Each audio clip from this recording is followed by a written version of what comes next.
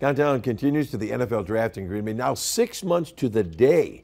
The city will be electric as we gear up for the big event.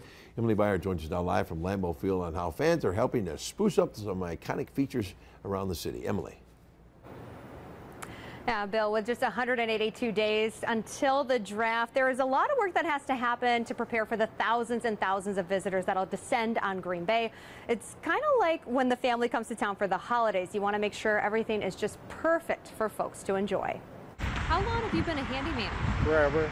71-year-old Harvey Heisey has been a handyman for years, working on all sorts of projects. I started laying brick at 15.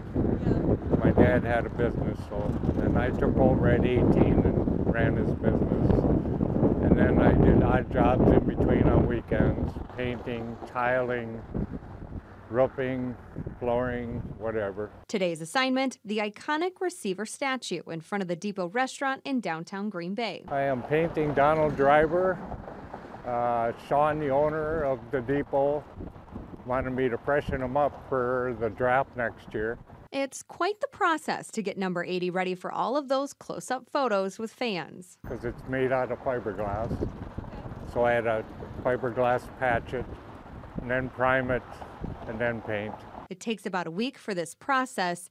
Heisey hopes to have him perfect by this Friday. He says he's excited for the NFL Draft to come to Green Bay and humbled his work makes its way into fans' photos as they create memories during their visit. It's a lot of fun.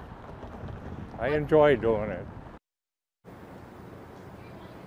I know Heisey says this wasn't his first time working on the iconic statue. He's done this prime, prep, and paint before. He says it's just another one of those fun opportunities getting to be a jack of all trades. Bill, we'll send it back to you.